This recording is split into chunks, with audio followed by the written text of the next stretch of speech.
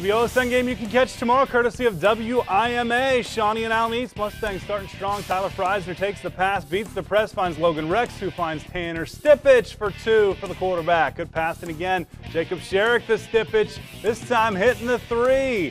Shawnee trying to get in this, but Stipich steals the ball, and he is going all the way down for the lay-in. Nice move there. Shawnee responds. Griffin Heights, another quarterback in action. Baseline drive up and under as he falls. Very nice. Could be a top 5 play.